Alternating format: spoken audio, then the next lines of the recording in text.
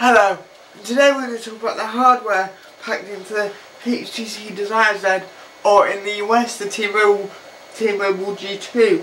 Now these are exactly the same device. This is just a European version.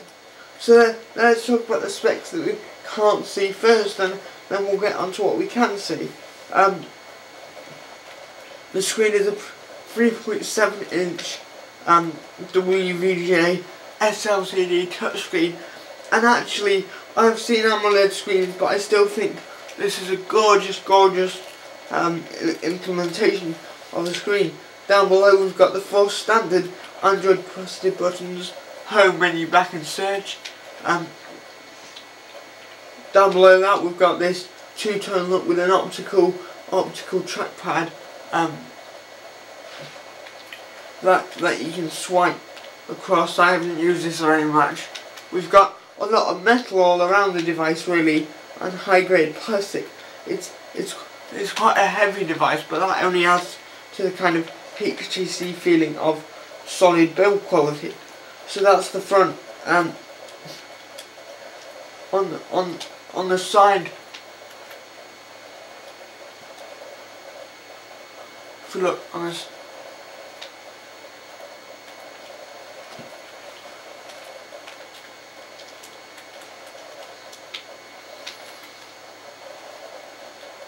we have a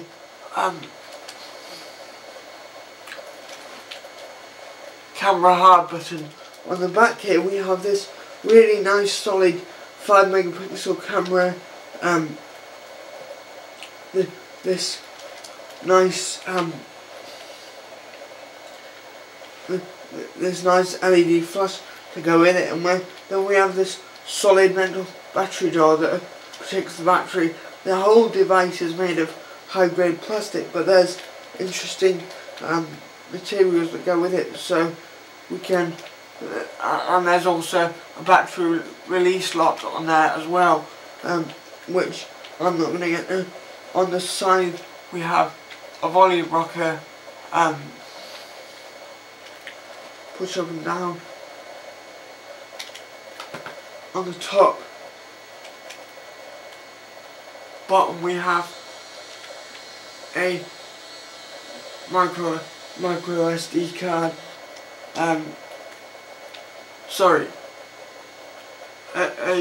We have a micro USB slot.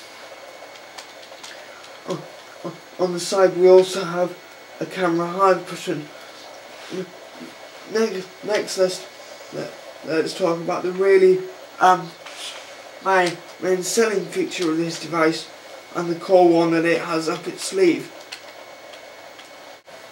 So here's the main selling feature of the device: a 4-row full slide out QWERTY keyboard. It's not got dedicated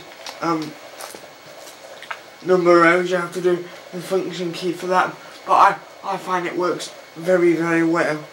HTC have invented this new, what they call a Z hinge or Z hinge, where the keyboard actually slides up and over.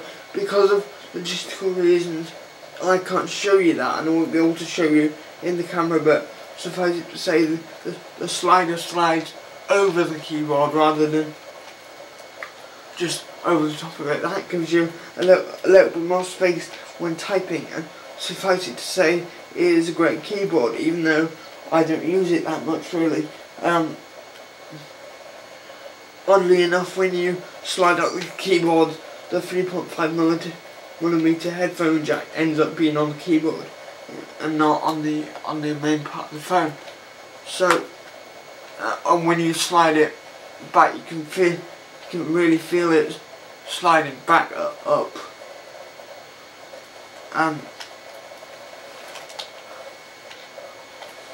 So that was a full hardware tour for you of the HTC Desire Z. I should also note that it comes with an 8GB micro SD card and 1.5GB of internal storage. Thank you for watching this video, guys. We're going to have a lot more videos on the Desire Z, and I hope you enjoyed it. Thanks for watching. Bye bye.